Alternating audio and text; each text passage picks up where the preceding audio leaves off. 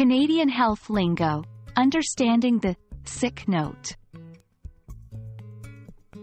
Hello, language learners. Welcome to our series on Canadian English idiomatic expressions. Today, we're diving into a very specific topic related to health and wellness, called sick note. You may have heard of it, you may not. Regardless, by the end of this video, you'll have a better understanding of how it's used in Canadian English. A sick note is an idiomatic expression Canadians use to refer to a written statement from a doctor or other medical professional. This statement confirms that an individual is ill and may need time off work, school, or other obligations. It's similar to what other countries might call a doctor's note or medical certificate. Let's move to how we can use sick note in a sentence. For example, I can't come to work today because I'm not feeling well.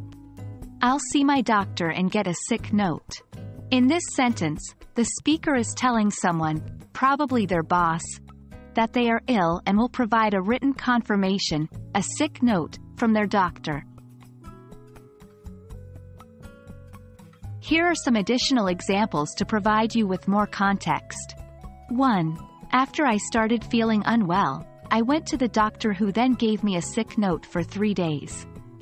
2. To be excused from school, the students are required to submit a sick note from their doctor.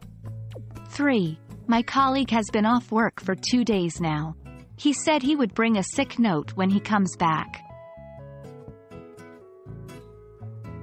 And that's our lesson on the term sick note in the context of Canadian English. By incorporating idioms like this into your vocabulary, you'll sound more like a native speaker and have an easier time understanding Canadian cultural contexts. We hope this video has been helpful, and remember, every new expression you learn brings you one step closer to mastering English. Keep learning and we'll see you in the next video.